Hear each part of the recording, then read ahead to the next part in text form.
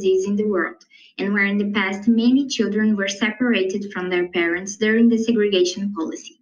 As evidenced in the report, this disease is associated with systemic inequality and discrimination, both aggravated with the COVID-19. This pandemic has shown with stark evidence the unprecedented unpreparedness of the current government, which has caused the virus to spread out of control. As pointed out in the report, our country faces enormous challenges regarding poverty, sanitation, and human rights. Data shows that these rights have been suffering setbacks in the past 5 years. Austerity measures, as the Constitutional Amendment 95, put a strengthened cap on government spending, cutting up to 30 billion reais in health investments in 3 years. Faced by all these challenges, but taking into deep consideration the relevance of today's national scenario, we would like to recommend the Brazilian state to accomplish the rapporteur's recommendation to provide urgent reparation to individuals who as children were separated from their parents, affected by Hansen's disease and segregated from society. Thank you very much, and I'll give the floor to you.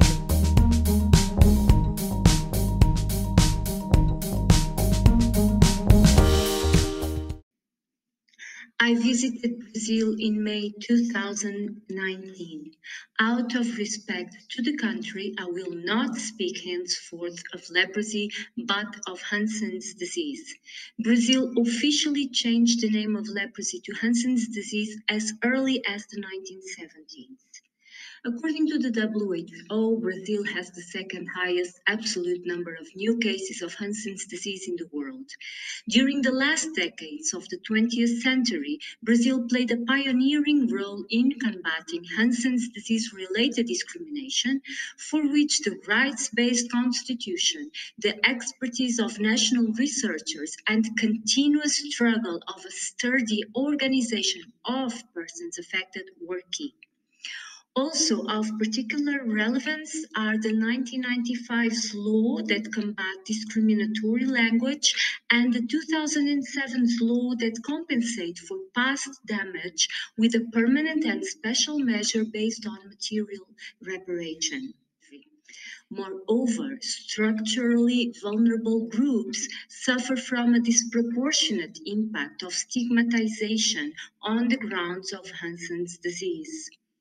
Efforts should simultaneously target socioeconomic disadvantage through redistributive measures that can ensure a minimum standard of living and stigma reduction strategies based on special measures in the fields of education, vocational training, inclusion in the formal labor market, and social protection. Lastly, pending issues such as the situation of individuals who were segregated in the past while children into confinement institutions on the grounds that their parents were affected by Hansen's disease and who have suffered gross human rights violations demand urgent action. I have called the government's attention to this specific issue, not only on my report, but also on a communication sent last year, and once more take the opportunity to emphasize the urgency of moving forward with a comprehensive reparation program.